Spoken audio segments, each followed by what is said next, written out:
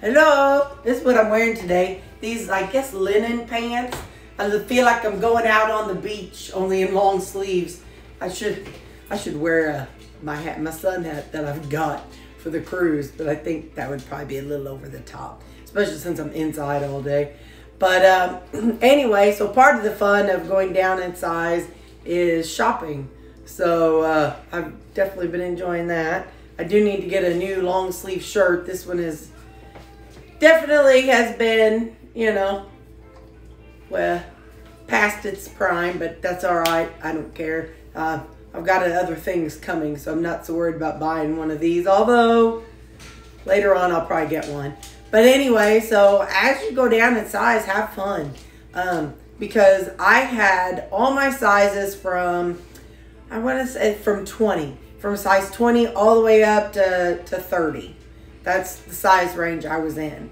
And so I had, as I got bigger, I saved all my clothes. So it's been kind of fun going back down, even though it's things that are like, you know, from the 90s, early 2000s. You know, it's most everything I wore was business casual. So, you know, that's what I wore on my way down. And, you know, then I hit size 18 and didn't have anything. So, yeah, that's part of the fun of losing weight is spend a little money on shopping. But don't forget thrift stores. I know a lot of people do that. The one I really want to go to, their hours, I think it closes at 4 or 4:30, and I get off work at 4:30. So I can't get there unless I either go on lunch or leave early or go on Saturday. And I hate shopping. I want to do it on my way home, so then I can just go home. But anyway, that's why I haven't hit TJ Maxx for any new fun seasonings.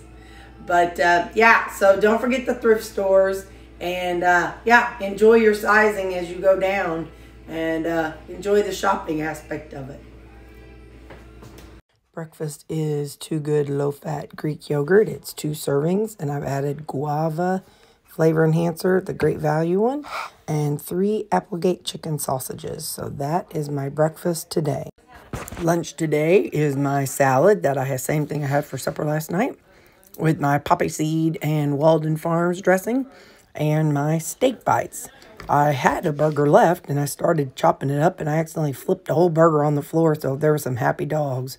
So I just gave them the other 1 and a third, and there we go. So today is my steak bites and my salad for lunch. Supper today is going to be that the stuff that I made up over the weekend, my microwave dinner.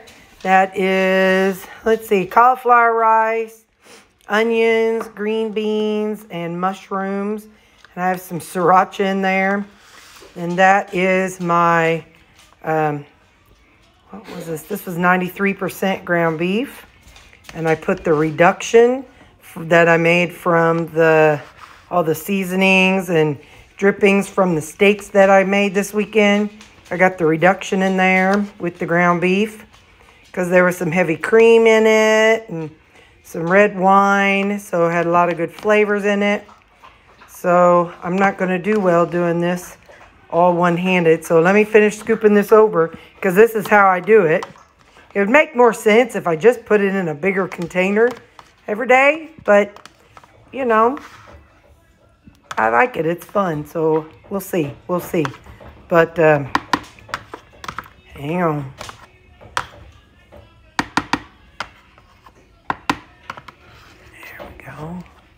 All right, so I heated it up, but I don't feel like it's as heated as I want it. So I'm gonna, come on, don't spill.